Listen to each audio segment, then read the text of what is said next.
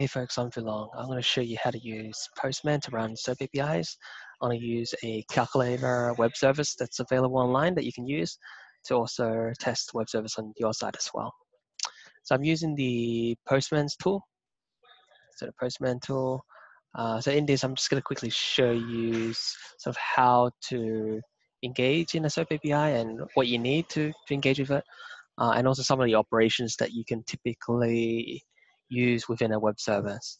So this is the calculator one that's available online, as I mentioned. Take note of the web link here, because later what we will be using is this web link with an additional, I guess, WSDL text that we add at the end of it, but it works with or without that, basically. So there's a few functions that we have available here. We've got add, divide, multiply, and subtract. I'm going to show you how to use each of these. It's pretty straightforward in terms of how it is used. You just got to make sure your settings in Postman are set correctly, and then everything should function as per usual. So I'm going to use this request body here, or this detail here, which I'm going to put into my request to the endpoint. So if I log into Postman, I've preset this to that endpoint that I was mentioning earlier. I've set this to post. I've set this to XML.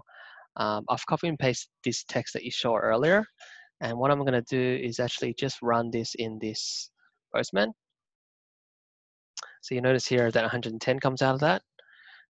You can change some of the views below in terms of how you want to view the outputs or the response.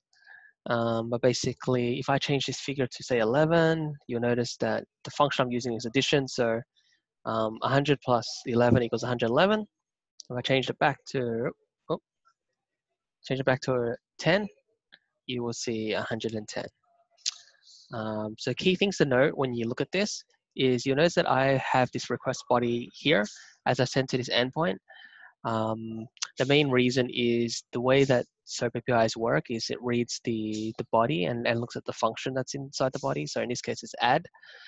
If I show you some of the other ones that are pre-populated for the other operations that I wanted to show you, as divide, you'll notice this says the word divide here. Multiply has the word multiply here, and the subtract one has the subtract word here. But you'll notice in all of these, you'll see that the endpoint actually remains the same in each of them.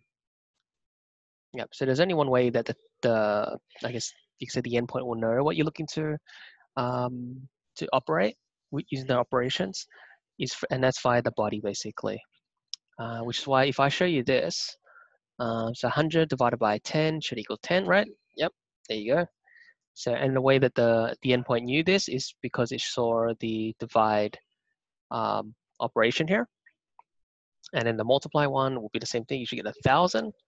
And the way that, again, it knew that it's engaging with a multiply operation is because you put multiply inside the body. And I'll show you the same with subtract. But that's pretty much it. It's pretty straightforward. Again, it's just really making sure that the setup is done correctly.